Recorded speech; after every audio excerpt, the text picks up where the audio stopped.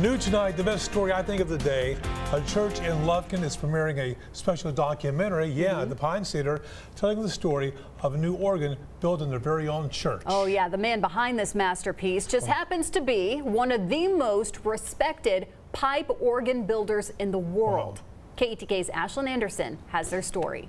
Members of the church and the Lufkin community gathered together to watch the first screening of an organ for St. Cyprian's. It tells the story after an individualized Cassavant organ was put together piece by piece over several months for this church.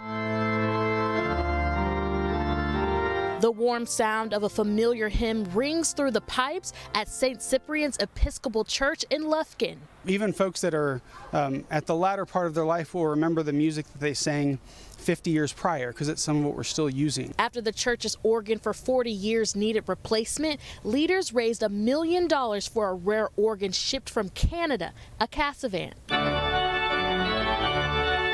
This was a tremendous undertaking for a church of our size to ensure that Lufkin would have quality music with a worship that's traditional but also really accessible and enjoyable by all ages. In 2019, an idea to document the tremendous work of putting together 2,057 pipes piece by piece. But the meaning suddenly changed when COVID-19 shut production down and isolated everyone. In after COVID, the meaning of the organ in terms of a way to connect people, bring people together who survived COVID. Rich sounds bouncing off the church walls to unite all for the same cause.